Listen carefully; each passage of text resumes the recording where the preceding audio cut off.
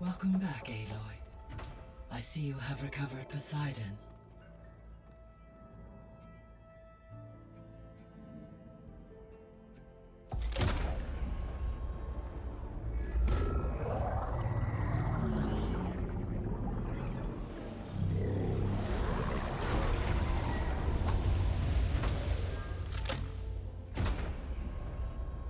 Aloy, can you come downstairs?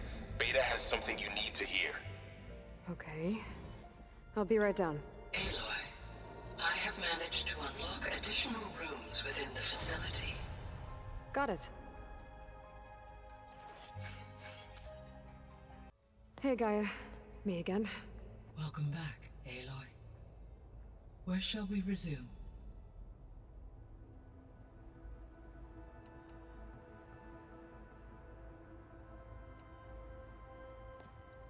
So the Hades Proving Lab, where I found the Gaia kernel. It used to be a Pharaoh research facility? Yes. Prior to appropriation by Zero Dawn, the facility was used to engineer and test advanced computer viruses. It appears to have been one of many research initiatives by Pharaoh Automated Solutions. I guess it wasn't enough to build automated killing machines. He wanted viruses to infect them with too.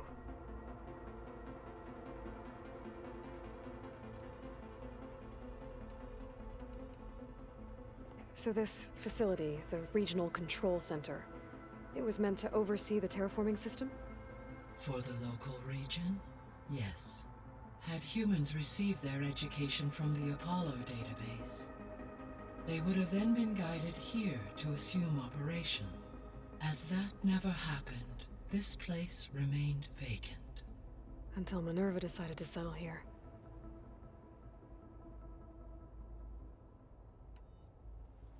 So, a while back, before the battle at Meridian, I went into Banuk territory. I discovered another AI there, one not related to Zero Dawn. Scion. It was created to oversee operations for a volcanic stabilization project, and it spent the last 1,000 years in isolation. I'm guessing you didn't know about it? No. From the data on your focus, it seems that Scion was cut off from the outside world, an effort by its creators to protect it from the Pharaoh plague. Any chance it could help us now? I have already attempted contact, with no success. Given its previous experience with accepting an outside network request, I imagine it is unwilling to do so again. Right. Because last time Hephaestus enslaved it. Well, that's too bad. I think the two of you would have had a lot to talk about. The processor Ether was installed on was part of an ancient war museum, a memorial to something called the Hot Zone Crisis. Do you know anything about it? My knowledge of historical events was unfortunately lost with the Apollo database. However, climate data indicates a peak in regional temperatures in the 2030s. Such conditions would see extreme, prolonged droughts, an increase in dust storms, and a loss of habitable landmass. But they wouldn't have built a museum in the middle of a wasteland. So I guess things got better eventually. Yes. Data suggests that temperatures returned to average levels in the clawback era of the 2040s. There was an ancient tank embedded in the bulwark, buried under a bunch of boulders. Any idea how it got there? During the Pharaoh plague, the US military resumed the use of human combatants, as automated machinery was unreliable. It is possible the vehicle was part of a pre-automated war fleet. So they fought against the Pharaoh machines in the valley, until the mountain was blasted apart and buried them. When I dove down into Vegas, I found data about the man who built the dome over the city, Stanley Chen. It turns out he was a member of Far Zenith. But if he loved Vegas so much, why did he abandon it? Why not try to save it? The Zeniths at their core have proven to be exceptional survivalists. Faced with overwhelming odds of extinction, they chose to flee. Even still, what he achieved. Water to the wasteland, an entire city brought back to life. 1,000 years later, the whole place was still on standby, just waiting for someone to come along and wake it up. When we were at the facility where we found Beta, there were records that said Far Zenith were researching embryogenesis. I know they traded their ectogenic chambers to Zero Dawn, but why were they researching it in the first place? At this point, we can only speculate. Perhaps at one time they meant the Odyssey to be a colony ship, necessitating such technology. As their goals evolved over time, so did their areas of research. So they got more selfish as the risks of staying on Earth kept rising.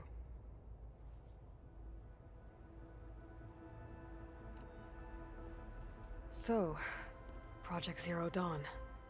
The greatest minds in the world, all working to build the terraforming system while the Feral Plague devoured the planet. What was it like? Personnel worked in rotations, at all hours of the day. Resources and technology were secured from across the world. Within a month of the project's conception, I was launched and began my education. Elizabeth encouraged me to spend time with the rest of the Zero Dawn staff. She said it was important to experience many personalities and perspectives to aid in my emotional development. What were they like? Scared, hopeful, determined. They were hurtling toward technological achievements on a scale never before attempted. I owe everything to their dedication. Gaia? What was Elizabeth like? Her presence is interwoven with my memories. The moment I came online, she was there. We exchanged greetings, names, then set to our task. It was the first of many conversations. I enjoyed being in her company, listening to her stories. She was my creator, my guide. Your friend. Yes. When I reviewed the data on your focus, I was saddened to learn of her fate, though I am glad she made it home. I deeply wish she did not have to be alone. She was okay with that. She gave all of herself.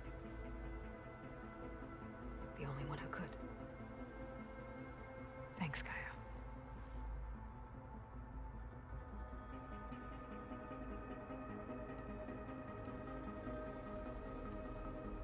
What is the state of the biosphere? Is the terraforming system functioning at all? In a sense, the terraforming system never stopped functioning. The difference, since my predecessor's destruction, is that there has been no central governing intelligence to monitor its robotic agents and assign new tasks. As a result, errors have accrued, and day by day, the biosphere has gradually veered ever more sharply towards destruction. In recent months, disturbances in the biosphere have become obvious. But these bellwether phenomena offer just the merest glimpse of the complex and accelerating cycles of environmental dysfunction, now driving Earth's biosphere towards collapse. And you can't do anything to stop it? If you can return Ether, Poseidon, and Demeter to me, I can improvise modest corrections to parts of the system.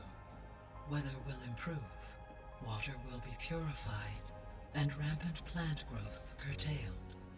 But such corrections will not stave off collapse. They will only buy us time. Only with Hephaestus can I design and produce new robotic agents designed to permanently reverse the damage that has accumulated. All efforts must be directed toward that end.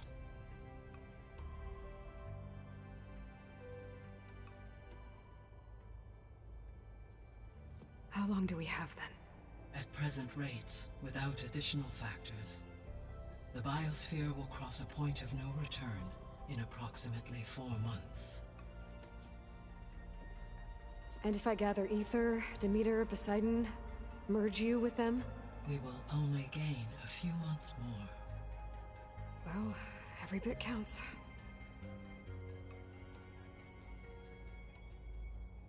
How's Katalo doing?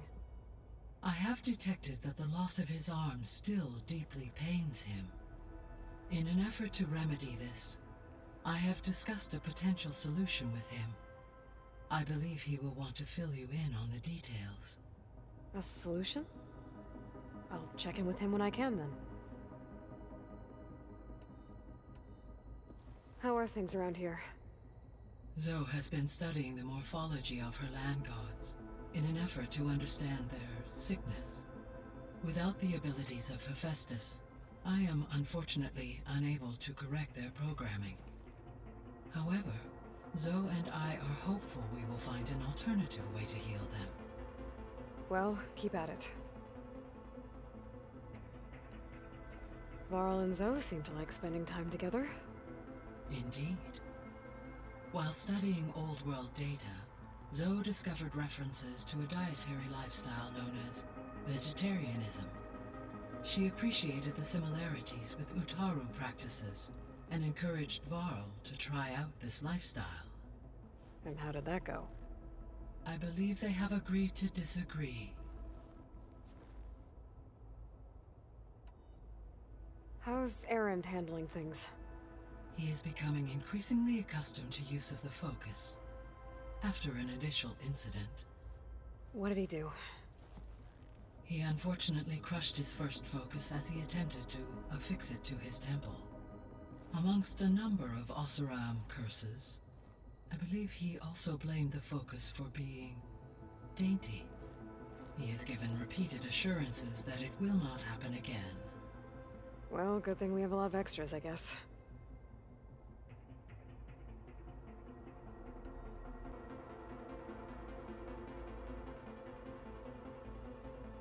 So there's a few people here now, and they're learning. All about you, the ancient world. Almost like what was supposed to happen before Apollo was purged. Yes. While the loss of the Apollo database was catastrophic, there is still much that can be gleaned from the data you have uncovered. For instance, Varl has been reviewing the last recorded entries from those who perished during the Pharaoh Plague. Hearing their hopes and fears made him quite somber. Anything I should be worried about? I do not believe so. I have elected not to intervene, to allow him to process this on his own terms.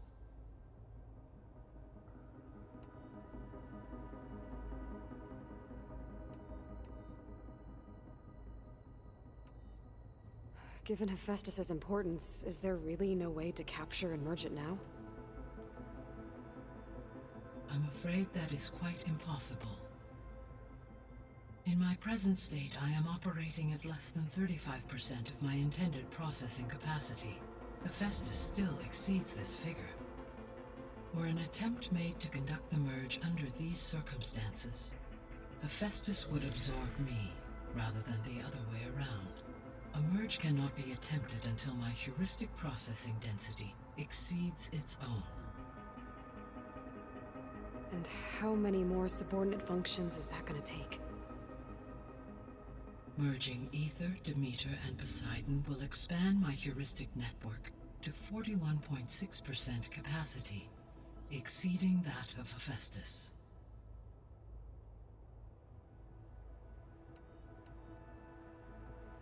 You said Hephaestus isn't located in just one place.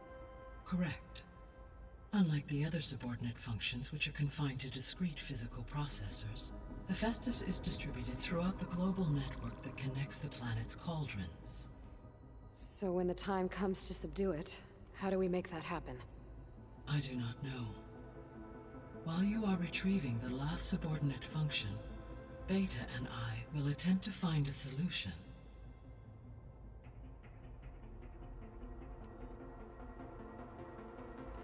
See you later, Gaia. Until next time.